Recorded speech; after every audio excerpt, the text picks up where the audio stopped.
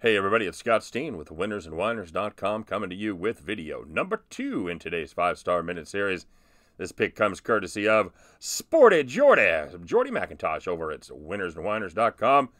Jordy's taking a look in the NBA playoffs tonight as the Houston Rockets take on the Utah Jazz. Jordy, he's taking a look at that total of 215.5, and he says, you know what? That total, that's too dang low.